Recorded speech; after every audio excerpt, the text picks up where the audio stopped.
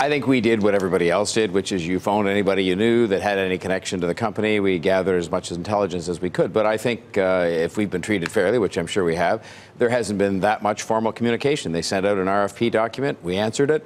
And we made ours public, which is, I think, only 2 of North America's cities that made their bid public, and said, here it is. We've got a great opportunity, a region with 6 million plus people, 11 post-secondary institutions, hundreds of thousands of skilled workers, open immigration, an opportunity to bring people from all over the world to come and work for you, and we made our case. Now, they did clearly make it open for any place in North America. That is true. My question to you politically, if you're Jeff Bezos, is whether you think he can do this outside of the United States. Well, I can't judge U.S. politics, but I can say if you're looking at the best interests of Amazon shareholders, you would say to yourself, if I can pick a market that has lower costs, that has the health care that we have, which is not at a cost to the company, the smartest pool of people, one of the biggest pools of tech talent in the world, that has a huge pipeline that we've committed to deliver on in terms of future STEM graduates to populate that company,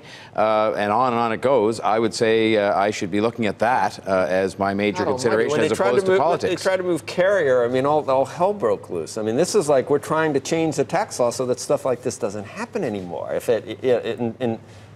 We are just presenting an opportunity to a company that says that the one of the second or third biggest upstream. In the current milieu in this country, you're swimming upstream. Well, that's fine, but you know, again, we make our case. The second or third biggest tech center in all of North America. Beautiful, something that's clean, little known. What's the flight time from Seattle? Flight from Seattle, direct flights, by the way, every day, flight time about 4 hours. This is the important stuff, right? Yeah, but I mean, at the end of the day, I don't think they're going to locate something that's 1 hour from Seattle because, you know, why would you do that? I mean, if they're looking to reestablish in eastern North America, then I think that we have a terrific fighting chance, notwithstanding all of your discouraging words. I expect you to be doing that sitting here. What do you make of the proposal from Detroit? Because Detroit has an interesting proposal, both in that it captures the sort of Americana piece of it, but they're also trying to be a gateway to Canada across the border and to be able to leverage both countries. I think it was a clever thing for them to do, to sort of say that we can take advantage of some of this talent that exists on the Canadian side of the border, the Canadian openness to immigration. We've just put in a provision that can allow you to get a visa for somebody who's a talented person from around the world in 2 weeks and get them employed, which has been a problem elsewhere. And so I think it was clever to do that, but they don't have the same critical mass in terms of in one country, in one city region, which the Toronto region does, of tech talent, startup community. Red Wings are pretty good. The Red Wings. Come on, are you serious? Don't even get me started on that. The Red Wings. What kind of either tax incentives or infrastructure spending or other things are you prepared to do to bring them here? Because, as you know, Jeff Bezos has spent a lot of time thinking about the tax incentives and other things when it's come to other investments that the company. The Toronto region has a multi-billion-dollar infrastructure investment program on now. We outlined that in full in the bid. A lot of it has to do with transportation, affordable housing, which a lot of people care about, and so on now.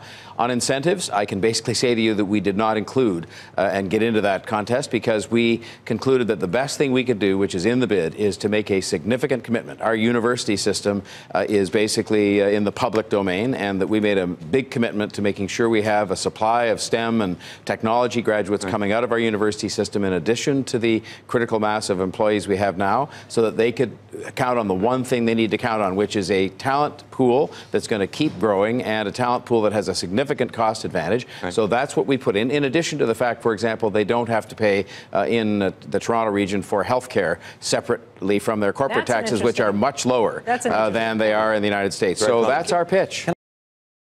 Hey there, thanks for checking out CNBC on YouTube. Be sure to subscribe to stay up to date on all of the day's biggest stories. You can also click on any of the videos around me to watch the latest from CNBC. Thanks for watching.